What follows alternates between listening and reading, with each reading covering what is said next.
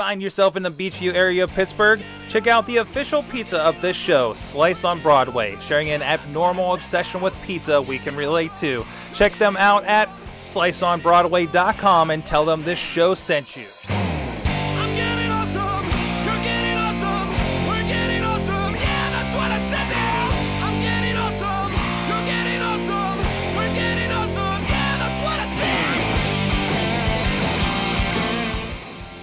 Hey guys, welcome to Awesomecast, the show where we get geeky, talk tech, social media, and more with the local nerds that use it right here in Pittsburgh, PA, for the most part. Definitely tonight, I'm Mike Sorg at Sorgatron on the Twitter, proprietor of podcasting, purveyor of pods. I'm working on that one. Up here in the Mayhem Studio in Pittsburgh, PA. Also with me on the line from his home command center is John Chichilla at Chilla on the Twitters. How you doing, sir? Pretty good. How are you? All right, all right. And also with us, joining us for the first time in 2015, is your Uncle Crappy that works for a non-disclosed dead tree publication in the city. The green one, not the red one, but the green one. Oh yes, okay, the green one. At Uncle Crappy on the Twitters. Mike Pound, how you doing, sir? I'm doing great. Happy New Year. Happy to be here on the Sorgatron Media Empire. I saw you started the Awesomecast party already. He's drinking away there. What are you drinking for the beer fanatics out there? I started with something light, and I will show you that because I have one more can of that. I'm going to finish this one. This is a monster. This is a huge Arker from Anderson Valley in California, bourbon barrel aged Russian Imperial Stout. I didn't really pay attention to this until I opened the bottle. 13.5%. So we were kind of talking about wine before we started. That's about wine strength and I'm about halfway through that bottle, so I should be pretty entertaining by the time the show's over. Oh, this is going to be great. I can't wait. Of course, this is your Awesomecast for the week. We do this here live every Tuesday about 6:30 p.m. Eastern Time or so. Depends on how we're talking movies. Our unfortunate co-host has a very deadline-specific job sometimes. I'm very familiar with that environment over there. So we try not to give him too much grief when he comes in a little late, but that's all right. It gave Uncle Crappy a little bit of a head start on the drinking. You can also check us out at awesomecast.net, where you can find links for stuff we talk about, especially products you can check out and support the show through affiliate links through Amazon.com. Actually, I know I was a little late with it, but I did get the link up there for the drone that we talked about last week, the starter drone, because I never remember it. And I found it in the notes when I was setting up today. So go check that out. And there's a bunch of other products that we talked about over the week. And I have links to the shows where we talked about them. And most of the shows have time codes. So you can go in and find out exactly where we talked about it and get the lowdown on what's going on. You can also drop us an email with any thoughts, awesome things of the week, or anything else at awesomecast@sorgatronmedia.com. Tweet us at Awesomecast. Find Awesomecast on Facebook and Google+. And please subscribe and rate us whenever possible. Often. Vote often, vote early, vote often, vote every day. YouTube, iTunes, Stitcher, Spreaker, and iHeartRadio. So let's get started with our awesome things of the week. And Chill, it looks like you got something spiffy going on here. Yeah, I do. As a longtime iPad user, obviously, one of the things I'm always looking for is a better keyboard, because I use my device a lot to respond to email or to do different things for work. So I actually picked up the Zag Slimbook, and it's a newer. They have it for the iPad 2 or the iPad Air 2, the iPad Air, and a handful of other iPad devices. I'm trying to look at their website right now to see what other devices, and the Mini 2 and 3. So one of the things that this device does extremely well that most other companies haven't figured out is it allows you to take the iPad off the keyboard and kind of pull it apart for those of you watching the video. It has extremely strong magnets to stick it back together. It'll click into place. You get a nice 135-degree angle off when tilting. And one of the other things that I really like about it is if you pull it apart and you kind of flip it around, it gives you the ability to kind of use it as a video display. So you can just kind of set it there and it props the iPad up on a nice angle. And it actually fully the hinge closes in the reverse with the iPad flipped around. So it's kind of in a just book reading format, so you can keep carrying your keyboard. The keyboard, I will say, is a bit heavy. In fact, it is about the same weight as the Air 2, which the Air 2 is pretty light. But when you sacrifice that weight, you get, and I can't even believe, I just started playing music. I can't believe this, but they're claiming 2 years of battery life. Wow. So you shouldn't have to recharge the keyboard, and I'm just not going to charge it and really see. But 2 years between charges. I would be skeptical about 2 years. Me too. Probably. But I tell you what, even just listening to you with the magnets, that sounds substantial. That looks really nice. Yes. So it's ultra. It is thin, but it's dense. Okay. And the other thing that I like about it is the keys. You can turn on the backlight, so they are backlit for dark situations. That would be nice. Which is nice.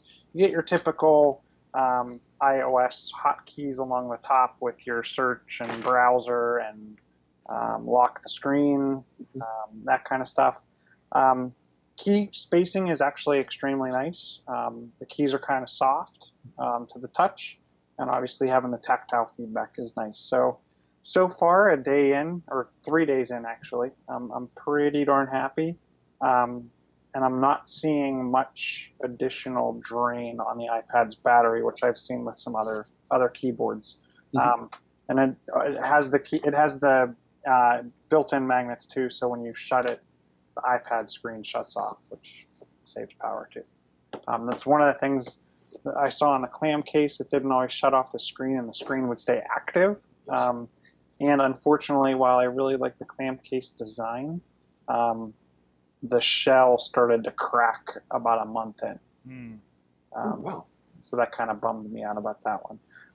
But the other thing is like I said, the way they designed this is the iPad actually sits in a plastic shell as well, which is it's a decent plastic typical case.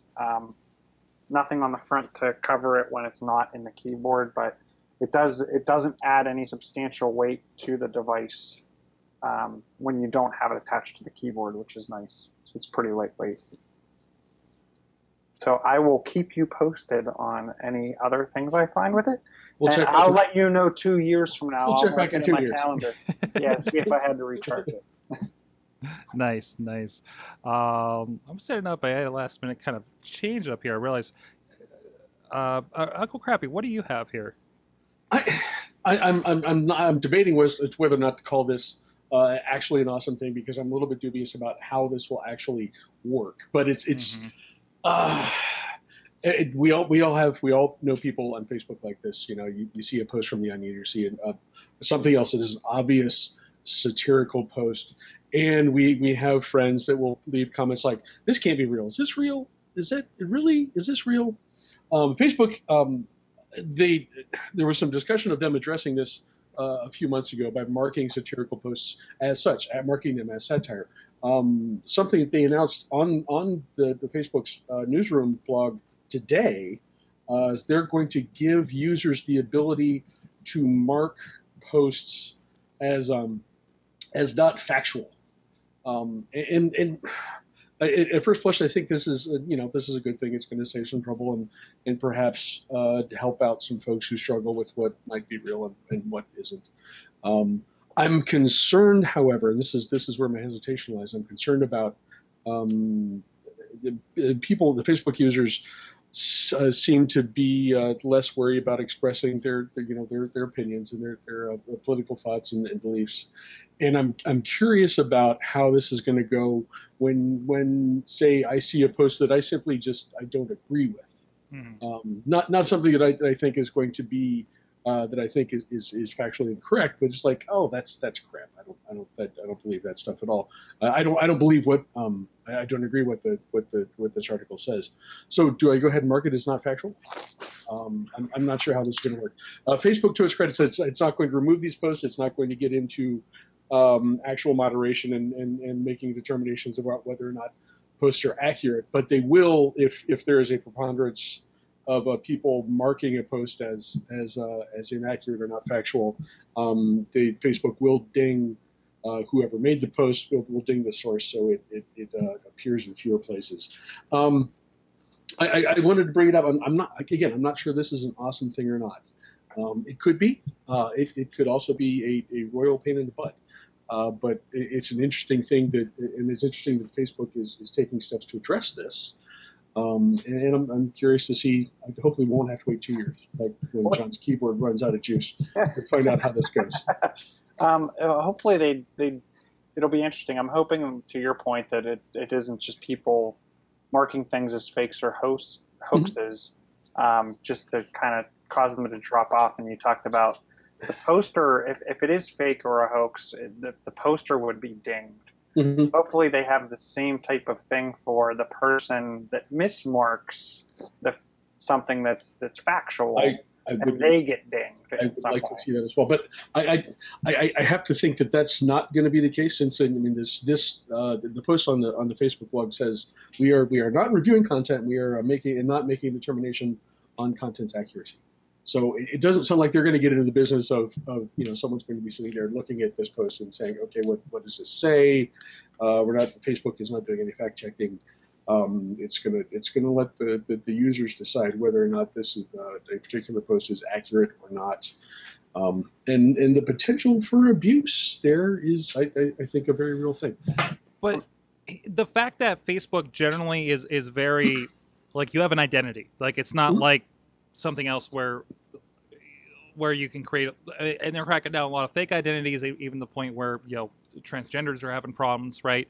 So do you think that accountability is going to help kind of keep it from keep that from happening? Maybe. I mean, Facebook has insane algorithms for this kind of stuff, yes. And of course, we won't know until it doesn't work, right? Right. I mean, right. Ideally, if this thing works well, we'll never know about it. Mm-hmm. Mm-hmm. But you'll at some point you'll wake up 6 months from now and realize, I'm not seeing as much crap in my stream, and, right. And why is that? And then I might remember this conversation, I might not, and that's ideally how it should work. I think I would still, I don't know, maybe I'm unusual in that I look at Facebook and I think, okay, that's not real. This one's satire, and this one's satire. There are clearly people who struggle with those issues. I rather would make use of the mute button or unfollowing people. Mm-hmm. That seems to help more than any kind of stuff like this. But we'll see how this goes. Yeah, certainly. It'll be interesting. They're creating a hell of an experience there, and I know there's been a lot of discussion about what they're doing, even for the advertiser side. It's like, well, okay, now we have to do what now for people to actually see us? Right. So, no, I think they're trying to mold their environment and make sure there isn't a lot of crap going on, which I think is great. So we'll see. I can't wait to see that button start to pop up. So yes. But I guess the biggest issue that comes to my mind is political issues, right? That's exactly where, and that's the stuff.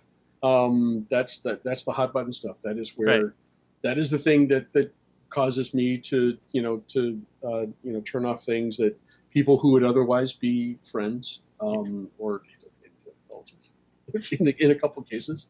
I just don't want to. I don't want to see it. And it's right. easy enough for me to turn them off. Right. Also handy if you're tired of baby pictures. Yes, also that. But it's that's where the abuse will come, and there are people.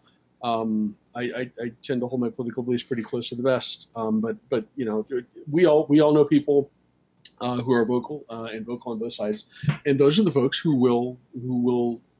I wonder if they have the opportunity. If you take something that's posted from the Limbaugh show, or if you take something that's posted from the Daily Kos, and mark it as inaccurate because you don't like what the content is. Right. So we'll see. So it's almost like it'll become a dislike button. Yeah. Yeah. Yeah. Well, and geez, why can't Facebook do that? I mean, Yeah, it would be a lot easier. that's probably the most honest approach. I don't like this. And you can sort of do that now, but it's you have to go through a couple of different windows and it's get that the result you want. yeah, it's that granular approach, right? Yeah. It's like, oh, okay, Yeah. good. Why don't you? Or even it'll ask you if say, I don't want to see this. I'm like, oh, why is that? And maybe that's where it comes from. Because I think one of the selections is this is not a factual thing. Maybe they saw a lot of those, and maybe they're like, well, maybe that should be a grander option, right? And that sample brings something like this to the top. So it's really very interesting to see. So. Hey, while we're in this zone, I wanted to follow up on an awesome thing. Actually, I think it was App of the Week that you brought up, John. I know we were conversing online. Duet Display that we used last week.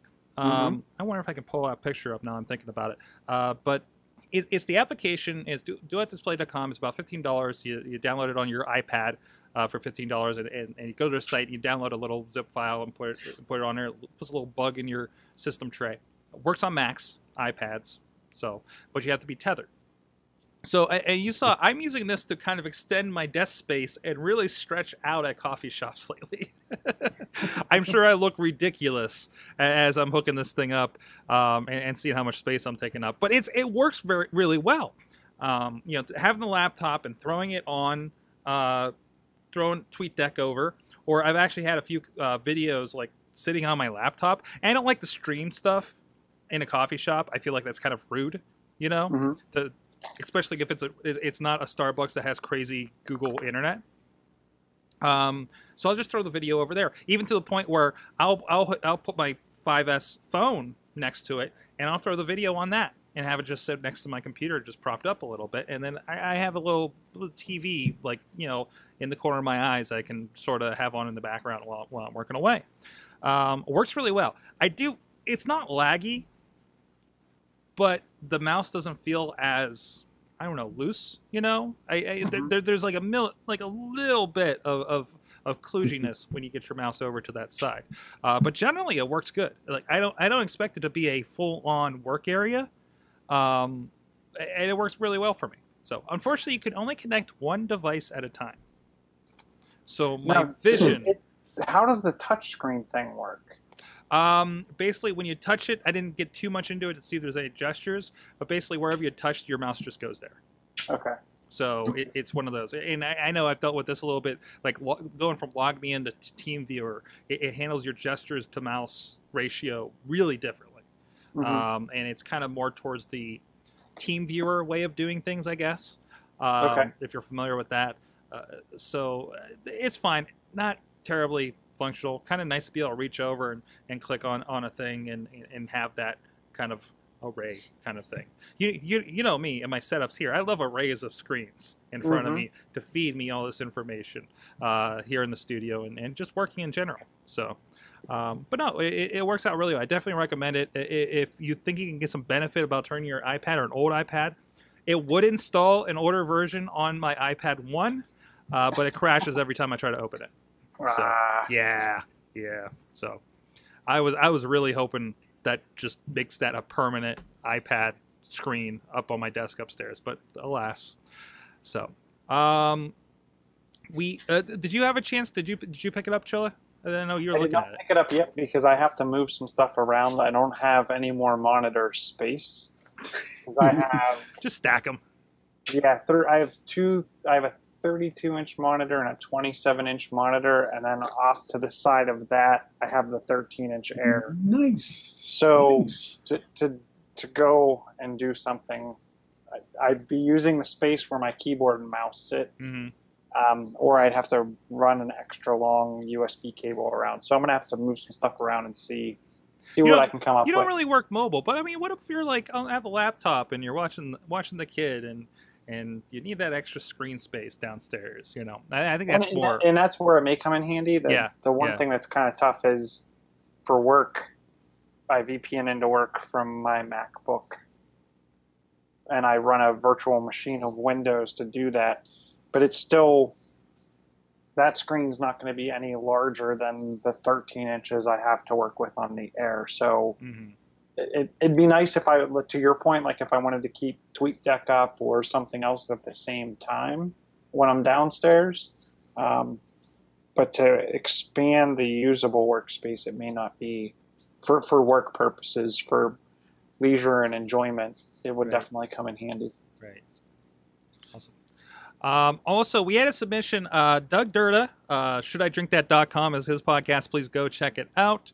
We were talking about beer earlier. He sent me this one. I guess they were looking at this at his workplace. It's BeMyEyes.org. No weird spellings. It's BeMyEyes.org. And it's an app that will... Well, their tagline is "Lend your eyes to the blind," and that's basically what it does. It seems too. It actually, so a blind person has the app on their phone, and of course, you have whatever other assistance going on there, and they send a request, and me as a sighted person has this on the other end, and I'll receive a request, and I guess it just streams live video what they're looking at, and we get to convey what they're looking at. So you are literally lending your eyes to this blind person to see what's going on. Is there a background check on this? Or... That's what it has to be, right? Yeah, that's probably not a bad idea. It's a really cool thing, though. I mean, if and the site mentions this, if the blind person is in some place that's not familiar, it just it matches you up with a volunteer. Hopefully someone who's not going to make someone do something dumb, but so you can take a look around and give them a hand getting where they need to be. Well, because the only reason I bring it up is because I saw a picture of this, and the example that they were using was they were trying to read the expiration date on a thing of milk, which if you lied to them, that'd be a pretty cruel thing to do if they then start drinking sour milk or something like that. So I would hope that people wouldn't abuse this, but I would worry that it could get out of hand. It's not a bad point. It's not a bad point. I realized I didn't do my awesome thing of the week, technically. No, it's above this. It's above this. Yeah, I kind of skipped over it.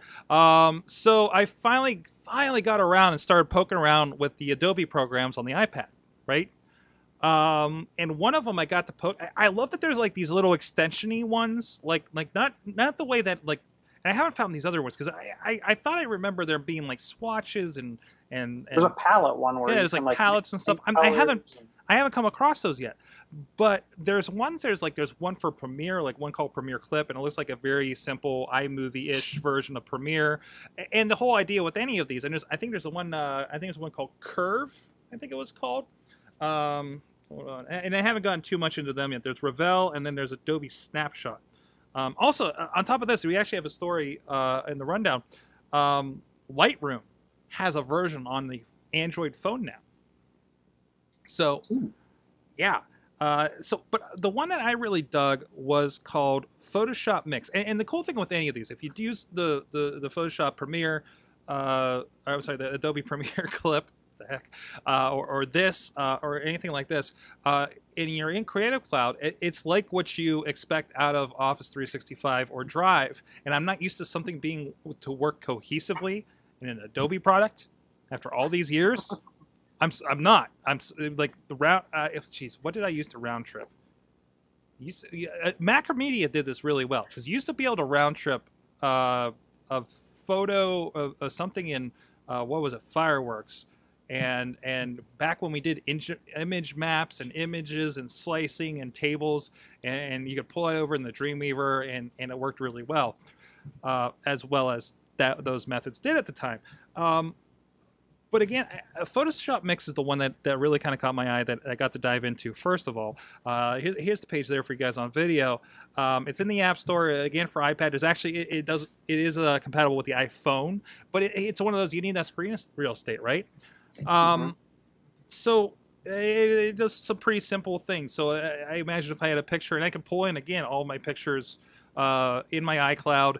As well as in my Creative Cloud. So if I was something I was working on in Photoshop or I have a photo collection up on Creative Cloud, I can bring it in. So it's really nice that it doesn't really matter what you keep it in, at least in those options. combining photos, enhancing, sharing, etc. The cool thing that caught my eye, one thing that I always used to do with a lot of graphics was like cutting people out, right? Especially like pictures of wrestlers and their roster pictures, right? When I used to do the website for a wrestling company, and you know, you take, for me, it's the pen tool, and you go and you cut around the guy and everything like that, and this is one that I did, and I'll throw up the video here. So I took my picture, and this is just a random picture, random selfie. I like to send my wife selfies, remember what I look like at work. You know, low light, everything like that. And the picture behind is actually Ghirardelli's when we were out in San Francisco a few weeks ago. So you can actually go in, and their method, let's see if I can separate these here real quick. You can see, let's see more edits. I can't get into it too big. But it's a really, like, I cut that picture out pretty much just with my finger here on the iPad. And it looks pretty clean. And I'll actually share this out on Twitter so you guys can see it a little more clearly as well. Maybe put in the description as well. But it's really nice. It's we can throw there. You know, you can throw your Instagram looks. It's like Instagram on steroids, basically. It works really well. I actually, you can actually see I can move myself around on there and position it wherever I want to. Really powerful. It actually recommended that I don't use an iPad 3. Like, you know, for some of these features. So, but I didn't see, at least for this function, didn't seem to slow down too much. It seemed to work. I'm sure if I add a lot of adjustments and crops and edits on top of that, it'll start having to process a bit more, and I'll probably run into some trouble. But generally, definitely go check it out. I don't know if you can use it if you don't have a Creative Cloud account. I honestly don't know. But if you do have that kind of stuff, you're definitely going to get more out of it. Because it keeps it in like a Photoshop format, and all your layers are there, right. And everything's intact, right? Like you're talking about the round trip. Right, and you know what? That's something else. That's something else that I actually have not looked at, because I haven't actually opened it up like on a computer, because that should be saved in my cloud. Yes. So it should sync to any other. So I could be taking pictures with my phone, doing these little edits, maybe going ahead and maybe tweeting them, Instagramming them, whatever I want to do. It wants an update to my Creative Cloud. And then if I need to do something that's like, well, let's take these pictures and do something more high-end, all those edits, my cutouts are already there, perhaps. You know, I think that's a really cool set. And that's Adobe, like, really finally kind of delivering on those kinds of promises too. So really cool to see them, like, between this and Alex Carr's talking about the Photoshop streaming. Adobe's a progressive company, you know, after all these years, and they're catching up, and I think they got a really cool cloud product going on right now. So, all right, on that note, want to give a shout out to our sponsor. Oh, wait, right here. Hey, hold on. Oh, yeah, right there. Making Uncle Crappy jealous. Right there. Look at those upturned pepperonis. Some of them pepperonis. I am so freaking hungry. Oh, drink your beer, man. It's all right. It's all right. It's cool. You know. Slice on Broadway. Over at sliceonbroadway.com. They're supporting Pittsburgh podcasting and Sorgatron Media and awesome things with some awesome pizza for our guests. It is awesome pizza. Oh man. Yes. You've been there for our Pizza Pal throwdowns. We'll go and order, have like maybe 8 of us, and we'll order like several of their gourmet pies, and it's just so good.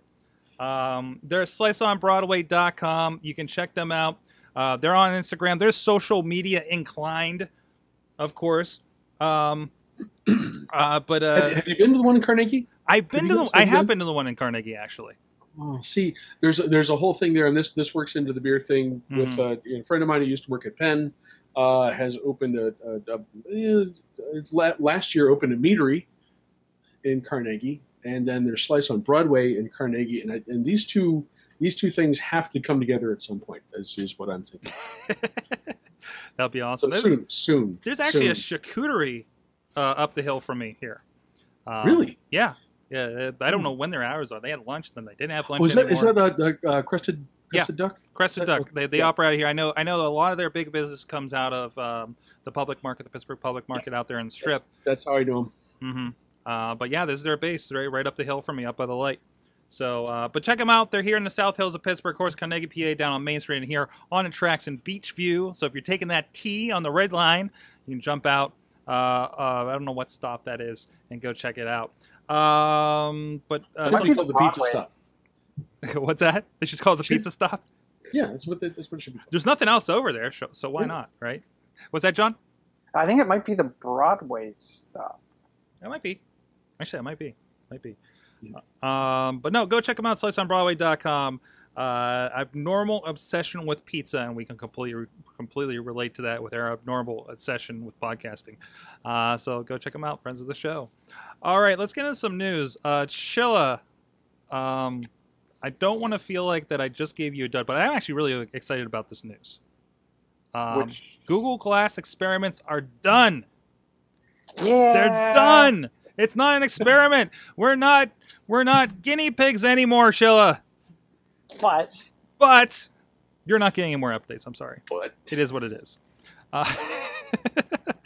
So basically, and I hate a really good conversation. I think Doug put this on Google Plus. No, I'm sorry. Matt Nero was talking about this on Google Plus about the horrible headline running about saying Google Glass is dead, R.I.P. You know, all these overblown things. I got the email. I got the Explorer window. I forwarded it to you, Chilla. Yeah, do you have any sense that Google Glass is in trouble? No, it's definitely not in trouble. I mean, No. they put it under the guy that was running Nest. Yeah. I mean, This is all good news. This is all good news, and I have a feeling that they're on the brink of whatever it is. Whatever they're doing next is right around the corner. Mm-hmm. Can I take a second to apologize on behalf of my profession, because we got that awfully wrong. And it's not everybody. I mean, it's not everybody. I got Engadget. Like last week when they said Windows 7 was dead because it fell out of mainstream support. I'm sorry. I'm still. How many XP machines am I running here? It's alive and well and very useful to me. But no, they said the experiments are done. There will be no more updates. We are shuttering the Explorer program. Right. Your class is completely usable. You're just not getting any more updates. That's it. Like I said, the experiment and the beta and the testing and getting your stories is pretty much done. Side note, and this was a note in a lot of the stories, but was Google Glass for Enterprise is the program still going strong. There's still people out there using it for surgery, you know, and I think those are the more key places. What was I just complaining about that before we did our tech swap? It has not been updated for years, like as far hardware wise, and I'm talking about form factor wise, right? We did get a spec update, right? Well, you got an OS update too, because they took it to KitKat when KitKat came out. And there's already news about Intel is going to probably provide the chip for the next iteration. I'm hoping it'll be smaller. I think that's the big thing right there. Oh yeah. I think and what I think that's going to solve is the battery life issue. Mm-hmm. So that's where I think it's right around the corner. They realized that the battery life wasn't what they wanted to be, and that's kind of like the next step in their evolution. It surprised me going to an Intel chip, but I know Intel at CES made a lot of announcements about advancements in mobility and stuff like that. So I guess stay tuned. The one thing that I hope they do is if something were to break an app like an Android update, I would hope they would at least fix the existing Glass interface app. But I guess we'll have to stay tuned on what goes on with that. Right. Especially because they announced that there were going to be no more updates, but they were still selling them up through, I think, yesterday. Right. So I'm hoping that if something breaks on it, not necessarily physical, like you dropped it in a pool or something, but if the app broke on Android, there would still be some kind of fix. And if Android has showed us anything with its user population, I'm sure people will figure out ways of patching or updating, or it'll get a life of its own through the underground. Right. I mean, there's already, I don't know how many alternative OSs that were running on this, even in the first few months of it being available, even limited quantities. Like I saw Ubuntu running on it. Not that you would do anything with it because you have no mouse, but you know, but you saw the desktop and everything when you pulled it on there. Yeah, there's plenty of other uses that can be completely outside the box for those. But no, I think nothing but good news. The feeling I'm hearing, and I kind of hope and agree with, is hopefully we'll get a consumer announcement at Google I/O, for instance. I can't imagine this being dark for too long because people are going to forget about it after all that buzz. And there was a lot of people that did a lot of really cool things with this thing. And you know, if you look at CES, how many copycats are out there? Not that any are really broadly on the market, but there's other people tackling this issue, right? My hope. Eventually, I'm hoping the next, probably not the next iteration, but I hope a very soon iteration is going to be something that, like a Google Glass, that would just clip on my glasses. That's what I'm hoping for. Like I know we're getting to that with the contact lenses being the, you know, that's what we really want to get to, right? That you don't even see it. But for rest of us, they're already glasses wearers and everything like that. Or you know, you can be a designer thing if you're not a glasses wearer already. Not that weird band thing that we had going on. I understand the reason it was what it was, but it needs to blend in, you know. And honestly, option without the camera, I think would be okay. That's biggest social. Yeah, I mean, I guess that would be okay for most people. I mean, that's the primary reason that I wanted it. Yeah. Was for that camera. So. Yeah. So, I don't know. Mike, do you have any other thoughts of this before we move on? No, you're good. You're Okay. good. I'm still. I did. It's an unfortunate thing that the folks who work in the business I do, which the journalism, of course. The mainstream journalism sort of missed the premise of this. Right. You know, you hear supporters being shut down. It's like, oh, Glass is dead. That's it. And it's failed after, 2 years? And you know, when you read the fine print, you see that that's not actually the case. And I'm really curious to see where this is going to go from here. Mm-hmm. We got a lot of Google news. I think this is all kind of CES fallout-y kind of stuff. Project Ara, hands-on with Google's latest modular smartphone prototype. We've talked about this before, but we got a lot of pictures from The Verge this week.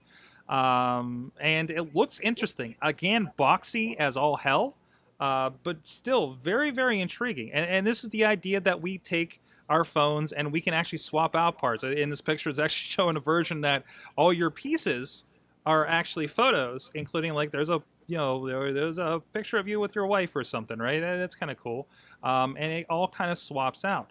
One thing that kind of popped up here that intrigued me out of it was how they're kind of looking about approaching this modular system. According to The Verge, they explained how you'll actually get your segments off of your phone, so you can pull a component off of your phone while it's running. You get specific stuff like USB drives, and then even includes hot swapping of a dying battery with a fresh one while your phone is still running, according to The Verge. They say that it can currently maintain for about 30 seconds, although they wasn't able to test it. The eventual goal is to give people 1 to 2 minutes to make the change. That's kind of 1 minute's enough. Yeah. So I'd imagine the core phone will have like a mini battery of some sort. Right? Mm-hmm. Hopefully that's also modular, so when it goes bad, it's easy. I think it's a cool idea. For something different, for people that want something different with their phone, you know, obviously this is not the most attractive piece of hardware out there. It's boxy, it's blocky. They're trying their best to colorize it and customize it by the look of these pictures. But, you know, the idea of that, wow, man, the LTE-2 is out. Well, go get the LTE-2 chip, and now you're good to go, right? Well, and that's where I look at it, too. I mean, maybe you don't care about necessarily a bigger screen, but you want the faster processor. Right. Or let's look at it this way. I mean, I've run SD cards through the laundry by accident, and they still function just fine. So let's say you drop your phone in water and oh man, I ruined everything. Well, maybe the memory with all your pictures on it can then be plugged in somewhere else. So you can just pull that piece off and plug it directly into a computer, or pull that piece off and plug it into another phone. The interesting thing that'll also be kind of cool is, let's say you want to update all of the hardware except for your file system. Now you can think about upgrading. Think about when you go get a new phone and you have to copy over all your contacts and you have to reset up this and reset up that. Now you're just taking everything, you're taking the memory module and plugging it into your new phone, and boom, you have all new hardware with that, with everything intact, and you just keep on moving on. Right. I think it gives you a lot of people a lot more room to upgrade, to your point, components like an LTE chip or something like that. I think it's going to be a cool option, and maybe a different kind of market option, too. So, I mean, for the tinkerers, it's going to be great. But I don't think it's a U.S. thing initially. No. It's like Puerto Rico or something. Puerto Rico. They're technically America. Google also is talking about investing $1 billion in SpaceX and a satellite internet plan. And that's the note for the wrong story. There we go. But yeah, apparently they want to put, I think it was like 70 or 80 satellites, about 750 miles up, and just there will be persistent internet everywhere. So we're going to reconnect the rest of the world that doesn't have internet. So I guess they're going to get every level of the stratosphere. Like, we'll have balloons and we'll have satellites, and you won't be on internet anywhere. It feels like I'm going to get internet sitting on a plane that doesn't have Wi-Fi at this point. If they get this hold on a little bit longer, Nebraska. You'll be fine. Yeah, exactly. But hey, again, this crazy futuristic moonshotty stuff, literally in this case, I think. And they don't have to worry about landing a rocket on a boat, so they'll be fine. This is such a frustrating thing for me that we would have to resort to balloons and satellites to catch up with the rest of the planet. No, that makes sense though, right? Wait. I know we're much larger than almost everybody, and it's expensive to get like fiber to a lot of places. But come on. We've been doing this for a long time. Can't we get high speed? Is it really that difficult? Well, to get high speed internet to everyone? Are we talking about America, or are we talking about like the Australian outback? Like that's what I thought it was everywhere. That's my thought. Is you connect those places and the third world countries and the places that you can't string up with fiber everywhere, right? Yeah. Like I think, because I mean, you're not gonna. They won't run cable to my dad's house because there's only like 3 people on the road, right? Mm-hmm. But can you imagine them running fiber to all those people, right? Yes. I mean, I think that's the bigger thing. And I wonder if this is Google's chance to go after countries that censor them, because now you don't have someone blocking. You're bathing China with unblocked internet on top of everything that they can't do anything about, because I'm sure we're not to that point, right? Where are we policing the skies at this point? Satellites. I don't think not yet. No. We're close, but not yet. No, this is one of those things that could get us to that point. They're saying no, your satellites don't fly over our country. They're big enough; they can kind of do that. But still, that's it's really intriguing. It's really intriguing, and this is something that comes. I mean, this could be a 20-year down the line thing. Actually, honestly, it's probably not even a 20-year down the line thing. We already have satellites that do internet. You can get a dish, and it kind of works. Don't FaceTime your dad on that thing. It's rough. Don't that delay, and also you're not going to be playing Call of Duty on that thing. The latency, because it's got to go all the way up and back, right? But still, he has access more than he ever would otherwise. And now, and I don't know how they would deliver this. Do you need a special modem, special antenna? How does that work? probably is very similar to what happens now. They're just making kind of a giant mesh network of this instead of, just make sure you point at the south sky and you're good to go. And maybe it's something that's not line of sight. You never know. So interesting. Hey, AT&T, even though, hey, who's on AT&T here? Chilla, I am. You're on AT&T. Oh, everybody's on AT&T here. Do you really have problems with AT&T anymore? Like, are we past this? I think in our market, for the most part, we're past this. I don't know about other markets, but I will say I don't have a problem with crowding per se. Right. I do have a lot of dead spots on my way to and from work. Okay. But interestingly enough, I will say that those dead spots are also experienced by other major carriers like Verizon. Right. I would say I don't have a Verizon device any longer. I had one when I was working at my old job, and I thought AT&T's coverage overall, and this is a micro thing. This is right where I am, Beaver County, Allegheny County. Overall, AT&T did a better job. Mm-hmm. Well, so, for what that's worth. Well, apparently, I found this article. I think this was a CES thing as well, over on Engadget about how AT&T is going to deliver TV and more over the crowded LTE network. Now, and they're showing some AT&T LTE broadcasts of ESPN with, hey, Ohio State there, Mike, against Oregon. How about that? So they say that they are going to allocate a portion of its spectrum resources to deliver specific content to users without any compromises, like crappy video quality or anything. And it can do that by sending the same stream of content to multiple devices all at once, rather than on a one-to-one basis. So it's broadcasting. It's pushing a stream, much like your cable or your broadcast antenna. That stream is going out all the time, regardless. You just tune into it, right? What do you guys think about this as an option? I guess, Chilla. We've seen this before, and I'm trying to remember who the carrier was that did this. It may have been AT&T. Well, wasn't there like a startup company that was using some kind of spectrum like this to do their own TV service? I remember probably 7 years ago when Heroes was new to TV, and I was stuck working every night at work. Somebody had an AT&T feature phone. And the feature phone, you could actually watch a subset. I remember those of local channels. Moby TV. It was an app on the feature phone. I don't remember, but right. And I'm pretty sure it was AT&T that did this before.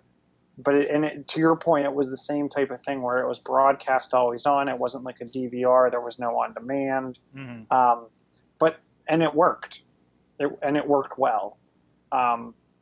Even where in the building I'm in, the steel building downtown, there's poor reception, and it's not due. Well, it's due to the way the building was made and the fact that a lot of the floors are above the antennas. Mm-hmm. And when you think about an antenna and cell service, the antenna broadcasts down. So to get a lot of reception in that building, it actually has to. The signal bounces down off the ground and back up. But anyway, but even in our building, the video, I would watch Heroes I think it was Monday night, with zero issue. And was it just broadcast channels? Yeah, it was primarily broadcast channels and a handful of other channels that they must have had agreements with. Interesting. Like there was no, I don't think we got USA or TBS or anything. It does feel like, doesn't it feel like these guys are always, when we talked about Verizon before, and there's actually a story in here I don't know if we'll get to about Verizon wanting to put devices in the car that run on their network, right? That like an OnStar kind of thing. Mm-hmm. They want to tackle more than just their phone market. And TV, you're saying a feature phone did this. And I remember those TV options on those phones and flip phones and stuff like that. They're going to keep poking at that market with these new things. I don't know if this is going to catch on. Verizon seems to have a pretty good foothold of the NFL on a Verizon phone, but maybe that's something they're trying to get into a similar deal here. Maybe for college football, but they just want it's just another reason for you to hopefully lock you into their provider or bring you over. I could see this definitely catching on with the younger generations, the YouTube generations, where That's true. They just want to. They're not going back to a TV. No. They're hitting YouTube. They're hitting any kind of content they can find online. To me, this is a way to chip away at that population and get them into some type of TV that's more real time and less streamed or Netflixed or Hulu'd or whatever. Mm-hmm. I could definitely see this. Hey, for a kid or for a business person on the go, I do not see why they would not use this service. It's interesting that you would bring up the thing about sports because, and we have this on our list here someplace. NBC saying it's going to openly stream the Super Bowl, including the halftime show, which I'm not sure that it's a big deal or not. Katy Perry, man.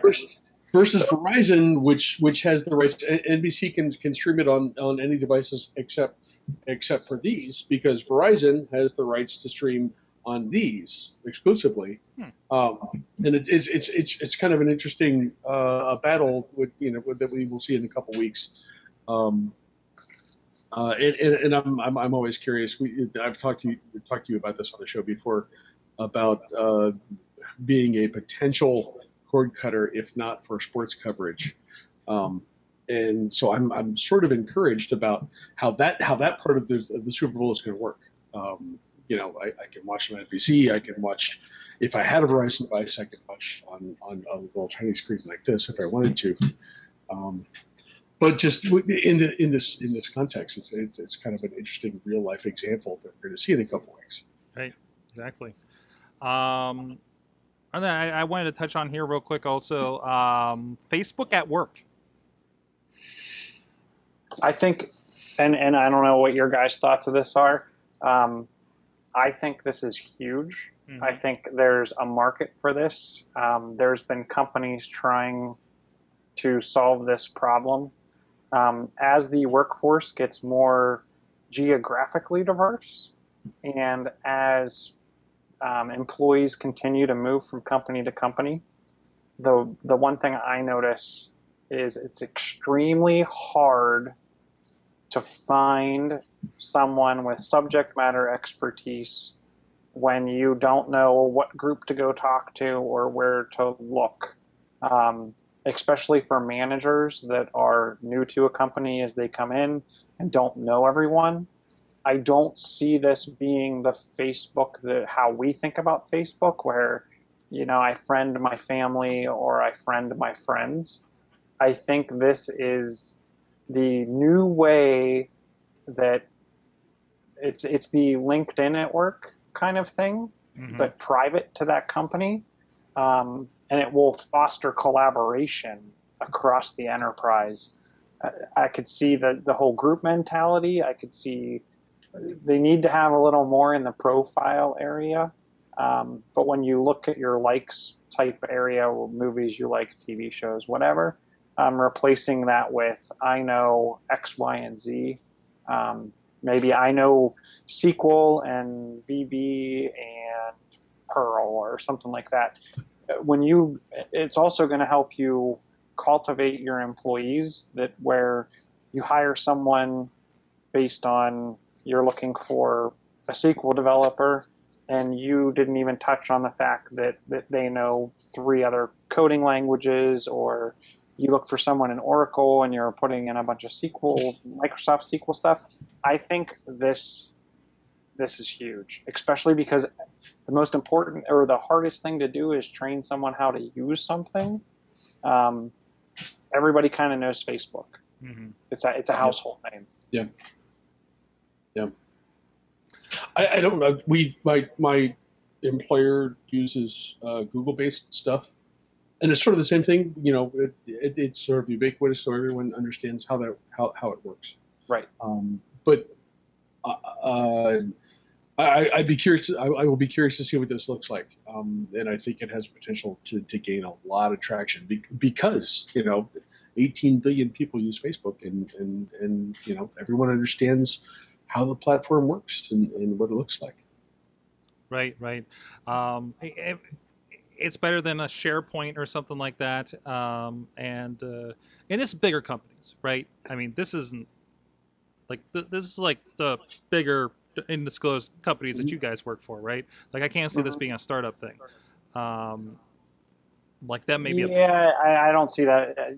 I don't see it so much as being a startup thing. I would envision Google's products are better served for that type of thing. This is like to encourage that inter-office sharing, blogging kind of idea, that information sharing, right? So information sharing, but it's one of the things you look at when you think about and Mike, or Uncle Crappy, I'd definitely be interested in your what you experience at your job, but so you know who you want to contact, and you look at your corporate directory, and you have a name and a phone number, potentially a mail stop, and maybe an email address. But when you don't know who you need to contact and you're trying to find someone that knows something on a specific topic, that's where I see this in that type of work. Yeah. I can see that. I think the company that I work for actually implemented the system that we have. They were smart about it. It is easy, even if it's not people that I know immediately. It's easy to decipher addresses. It's easy to reach people, and they have been insistent on sort of making people enter some information about who they are and what they do. So it's not hard to find the people I need to. The platform and this, but this will be the same thing. I mean, because people are familiar with it, and they're probably more people familiar with the Facebook kind of style platform than they are with Google stuff. This is going to be just because it is so ubiquitous. This is going to be a really intuitive thing for people to adopt, I think that could be a big deal. Nice. Well, on that note, hey, Chilla, something big's happening tomorrow, right? Microsoft has a huge announcement that everyone's speculating, so I'm not going to add to the speculation. Oh, come on. But Microsoft has an all-day, well, for the public, it's streaming starting at noon Eastern Standard, 9 a.m. Pacific. I'm going to guess that's going to go probably 4 hours. But they've invited a slew of reporters and bloggers and tech people to this event, and they've been told to pretty much block off, I think, like the 9 a.m. to 5 p.m. Block. So I'm sure post the live stream, there will be a lot more information coming out of the Seattle or Redmond areas. So Stay tuned. I don't think we're going to hear anything as far as enterprise. I don't think we're going to hear much in the enterprise, and I don't think we're going to hear about any flagship phones. But I think we're going to hear a lot about Windows 10 and maybe some Xbox stuff. I don't know. But like I said, I don't want to speculate too much, but I think it's going to be primarily consumer driven. Right. I know the last announcement they had, the people covering it were kind of surprised how little enterprise that was discussed, if any. Mm-hmm. So it'll be interesting. Lots of stuff going on. Hey, around the network, the Good Morning Cast, which, by the way, in this last week, we had some good talks. I've been talking to myself. No, actually, it's not just that, because I was actually, people have been hitting me back on Twitter and about some of the topics we've been talking about. Googleglass Explorer program ending. I went on about that. WWE Immortals I reviewed last week. I talked about some green screen video action that we've been doing around here. But today I actually converted the show, since I'm recording down here anyways, to a video show. So much like the format that we kind of do here for Awesomecast and all the other podcasts here on Tuesday nights, We're just putting out the video version. I'm putting it up, actually combing my hair before I come down here, and there you go. So go check that out. It's got a new YouTube channel. I'm still fleshing it out a little bit, but you can get that at sorgatron.com. Also, some really cool things going on. Oh, hey, the other thing going on is there's a little video. You know how we talk about Yik Yak around here, but there's a little video that we make called "What If Speed Dating Was Like Yik Yak." You can check that out as well at sorgatronmedia.com. I've been getting some pretty decent feedback on it. Again, all shot right here in the studio on a green screen right over there. And we're hoping to do some more fun stuff like this, little kind of spot videos like this, with Will, DJ Launchbox from Wrestling Mayhem Show, and PanelRiot.com, and of course, Dutters on that as well. Dutters. Around town, there's a lot of stuff going on. Startup Weekend Education Pittsburgh Informal Session happening at Alpha Lab Gear, January 27th. You can find the information for that over on meetup.com. And I saw a tweet yesterday that there was only 4 seats left, but big fans of Tech Shop. I actually got to see it when we went for the Verizon event. They're having a Bluetooth, Android, Arduino-based app-driven hardware session class over there. So, again, go find information on that at techshop.ws and look up their classes as well. And this is actually happening, like, probably right now. But I had to mention this because I saw the title of this and it looks really intriguing. The DARPA Robotics Challenge and Baymax in Disney's Big Hero 6. This has happened, I believe, at Carnegie Mellon. Yep. They're having a meetup talking about robotics, and somehow Big Hero 6 is again looped in there. I thought that was a really cool thing that's happening here in town. So there you go. Could we get a Baymax robot? Are we going to have the big huggable robot? But no, it's some fun, and that's also that's the ACM Pittsburgh meetup group. I'm sure they'll have some other cool stuff coming up too. So they had 65 people tagged to go to that thing tonight, so they're doing pretty good. So if there's anything happening around town in Pittsburgh or otherwise that you guys want to get out there, again, we're fairly Pittsburgh based here. I want to show, hey, there's cool stuff happening in a little town like this, especially here in Pittsburgh. Let us know and we'll share that around. So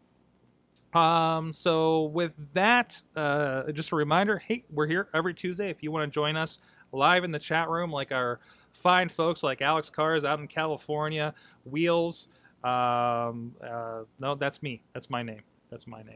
Just a few other people, Chachi, Buddy Landell popping in there, Juggalo John, all hanging out and talking tech with us on there, and sometimes asking questions about why their phone doesn't work.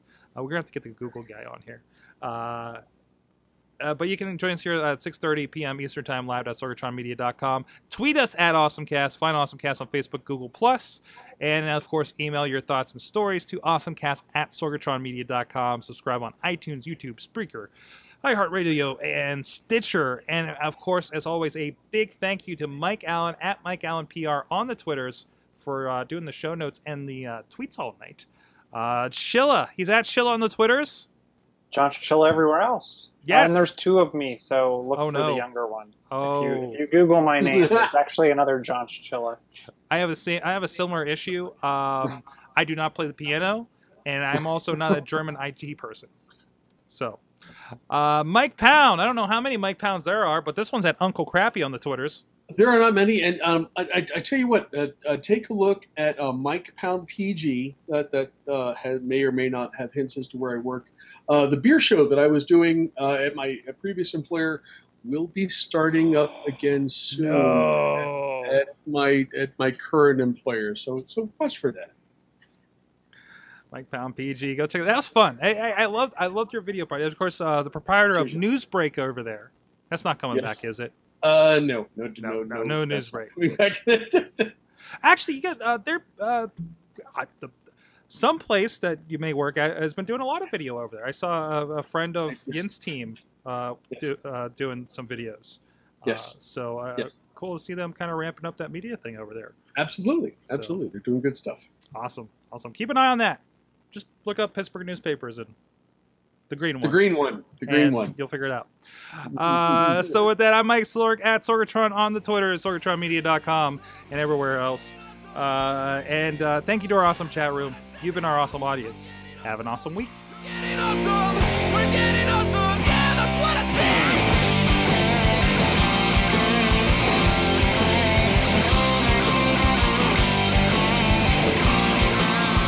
show is a member of the Sorgatron Media Podcast Network. Find out more at sorgatronmedia.com.